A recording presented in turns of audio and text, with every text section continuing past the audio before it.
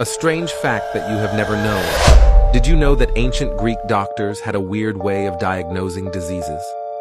They thought that the best clues to what was wrong with someone were the fluids that came out of their body.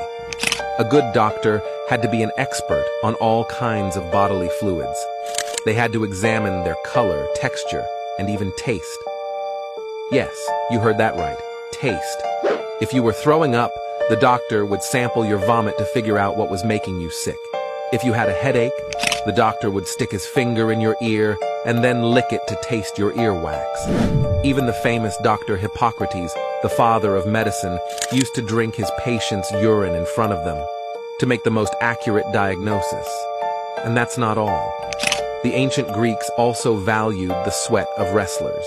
They collected it in bottles and sold it to their fans. Usually, rich women would buy this hot item and use it as a luxury body lotion.